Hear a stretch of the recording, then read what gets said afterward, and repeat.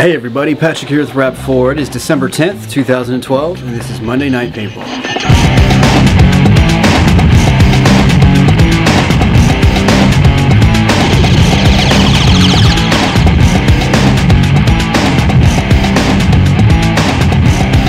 Alright guys, time for some paintball news and industry trends. The Japan Cup 2012 was this past weekend. It was sponsored by Dai and Good Paintball in the town of Kuwana, Japan. Now the three biggest winners in their respective categories were Team Nidamago, Team Neki Kick, and Team Rai. Now Team Nidamago was the winner of the Open division, so they were the winner overall. Congratulations. A handful of paintball teams are banding together to raise some money to give some relief to the victims of Hurricane Sandy. Sandy Relief Weekend is getting kicked off on the 15th and 16th of December. They've already raised about $31,000 with the help of two professional paintball players, Nikki Kuba and Pete Utchig. So hopefully on the 15th and 16th they can raise even more money to help give some relief to these families. Gearheads Paintball is a company known for their custom work and attention to detail, but they've never mass-produced a product until now. Crystal Duval from the company has come out and announced their first mass-produced product, which is going to be the Gearheads Paintball feed adapter for spring feeds. It's a cool little gadget. It's designed for those pump guns. It uses a spring feed paintball design. So go ahead and check that out if you're into pump action play, and hopefully Gearheads, this one is going to be a very big success for you. Congratulations on taking a big step. Now, paintball in South America is starting to get big. The Ecuadorian Professional Paintball League, or EPPL, just had a tournament this past weekend with 40 or so teams that showed up. Very cool. Congratulations to Team Evolution for winning Division 2 and 3. And we at Rap 4 are very excited to see paintball growing in South America. Alright guys, it's time for this week's tactical tip. Now, this one's actually going to be two tips in one. I was setting up this vest to show you guys different places that you could mount your pistol holster, your molly holsters, but we only sell the kind that are vertical. So I was setting this vest up with some zip ties to run the pouch horizontal, and I realized that might be a pretty cool tactical tip for those of you with your gear and you have a pouch that you'd like to have horizontal versus vertical. All you need is a few zip ties. I'm going to show you how.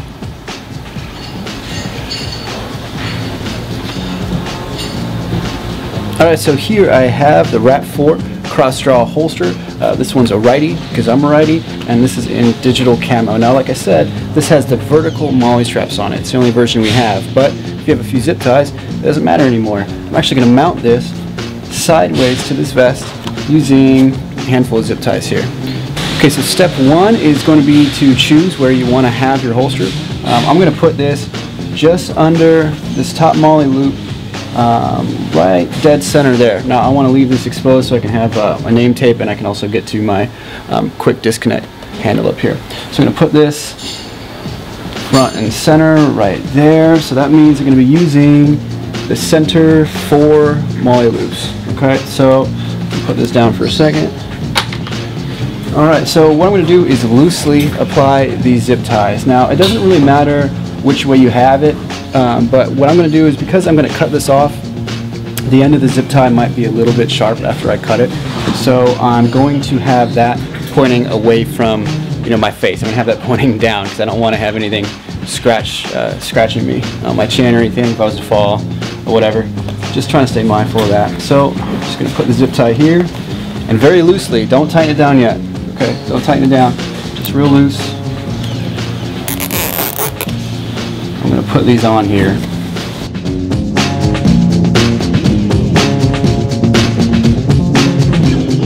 Okay, so I have 4 zip ties there across the front.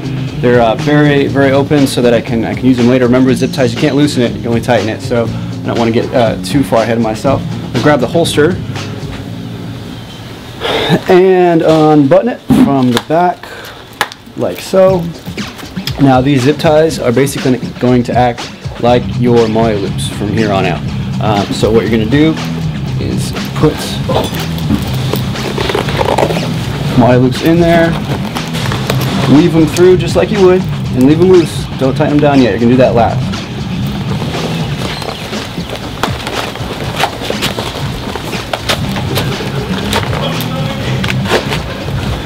Okay, so that's one, so you can see that. It's one through there. I'm going to finish up with the rest.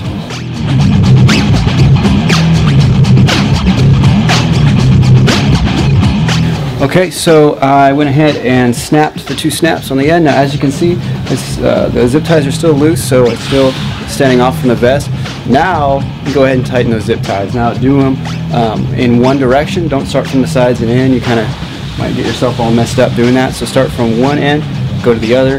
And if you want to take it in steps, go ahead. Because remember, if you mess this up, you'll have to start all over. So I'm going to start on the left. Just slowly tighten that down. But I'm not going to go all the way yet. And I'm going to follow up with the others.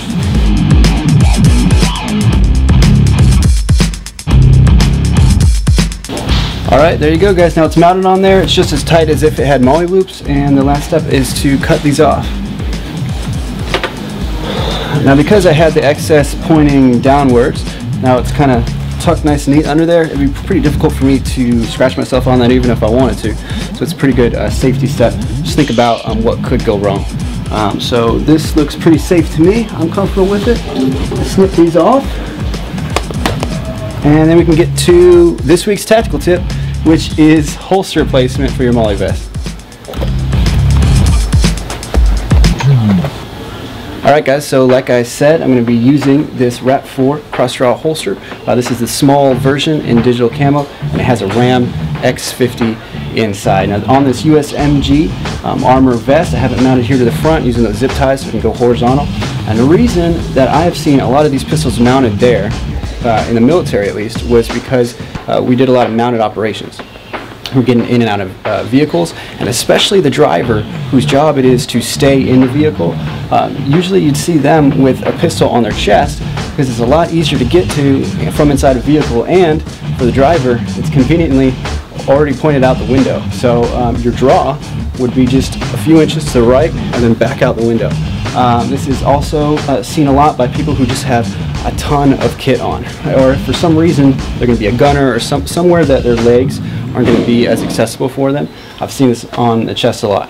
Now I've also seen this on a paintball field. Most recently, Kusha from Savoy 6, he mounts his paintball pistol in that spot, and he's got his reasons for that.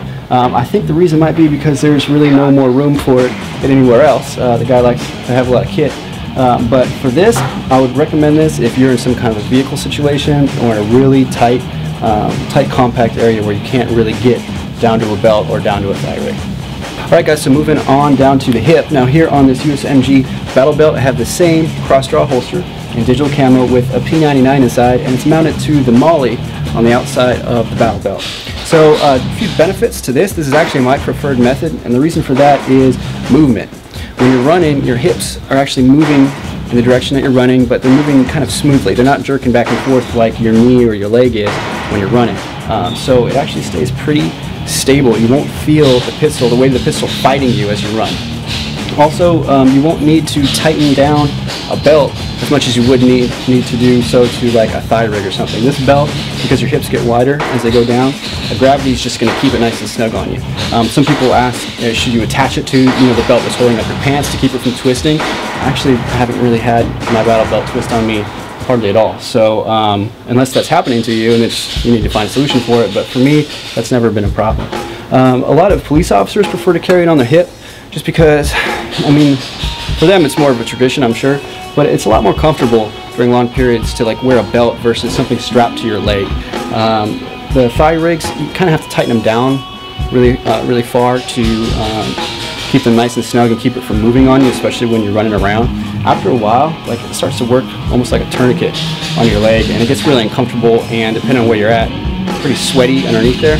So the belt is definitely the most minimal way to wear a pistol. It doesn't need to be on a battle belt either.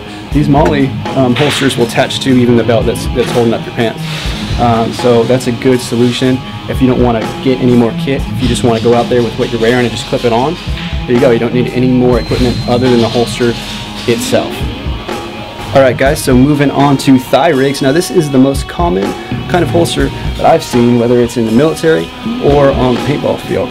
This is the most popular by far, and I think it has a few reasons. First of all, what I mentioned with the when you mount it to your hip, you don't need to buy much kit for this. You just need the holster itself. This holster will attach to the belt that's holding up your pants. You don't need any kind of tactical gear to use it other than the holster itself.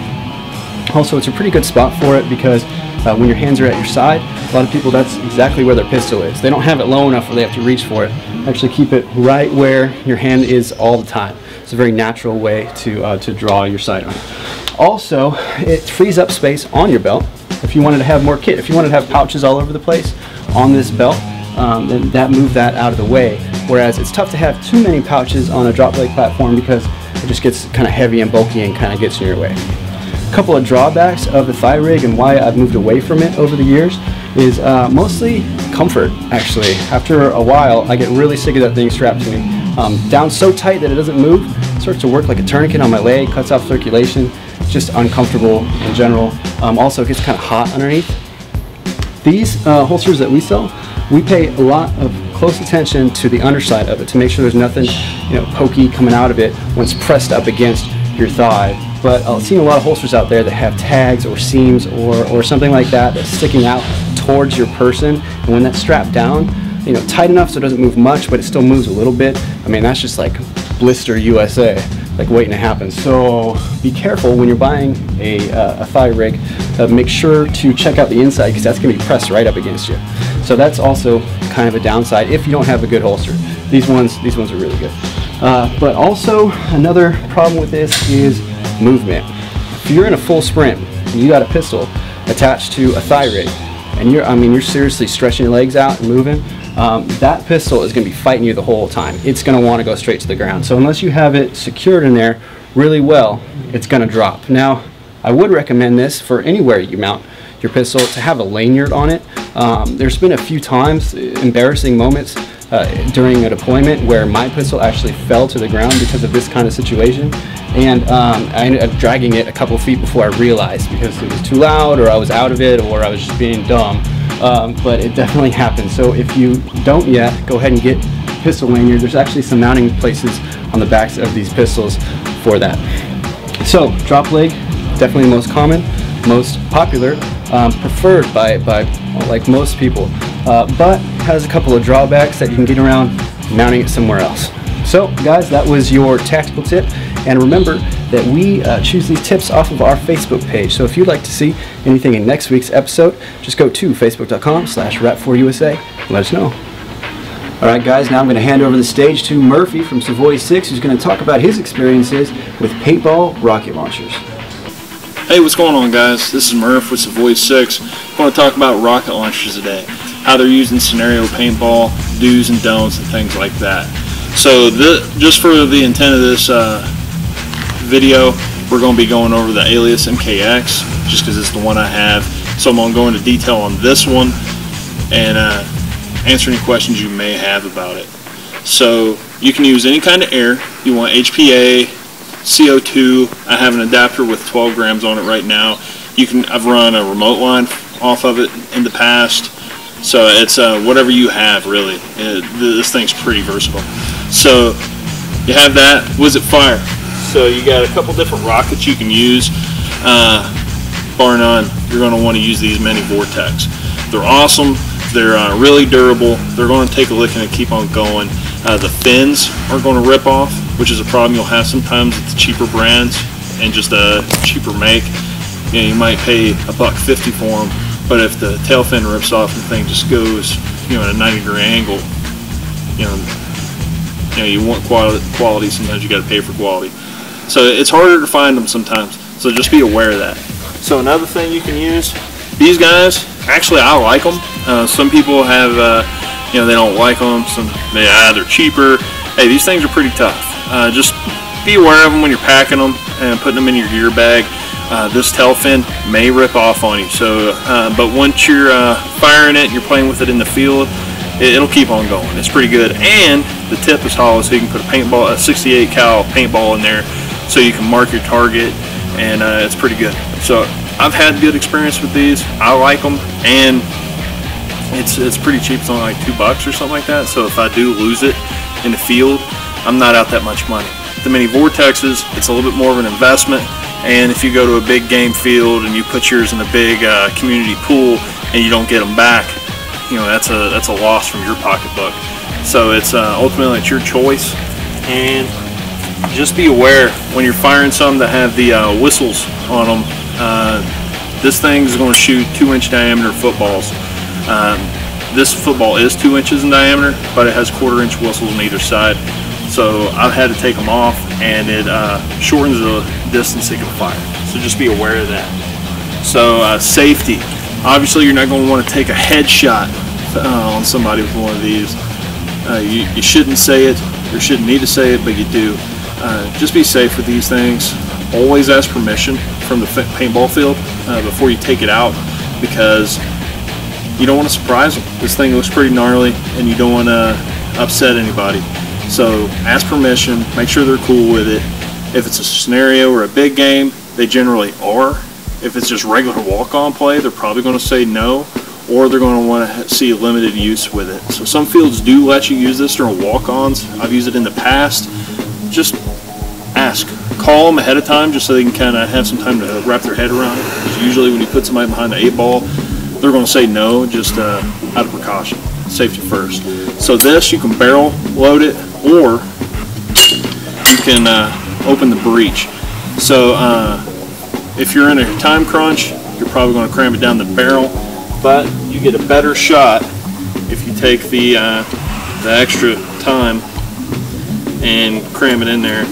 But it gets a little snug sometimes, so it's just easier to barrel load it.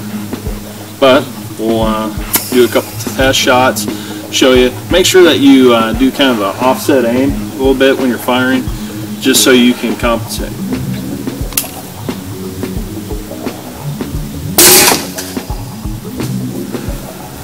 Alright, we'll do another shot. This time I'll barrel load it like that. Sometimes you're going to get that erratic shot. It happens. As you can see with the mini vortex, that thing was straight as an arrow. So sometimes it's worth the extra couple dollars. Just make sure with that trigger pull you fire and release, because if you hold it, you can hear the air leaking out the barrel. With 12 grams, you're going to get about 2 shots out of it. With a larger tank, you can fire all day long. I use a 13 cubic inch Ninja tank. 3,000 psi is pretty awesome. I enjoy it. I use it all weekend when we do the big game stuff. So hope you enjoyed it. Hopefully it answered some questions. If you have any questions, go ahead and post them on the video. Savoy 6 is our flagship team. They get a lot of our prototype markers to go ahead and test, and you can see a lot of the pictures and videos of those products being used on their Facebook page. It's facebook.com/Savoy6Paintball. Alright guys, thanks for watching. Now remember, Monday Night Paintball is your show. We make it from the content generated from our Facebook page, so if there's anything you'd like to see, just go to facebook.com/Rap4USA and let us know. Look forward to hearing from you, and we'll see you out there.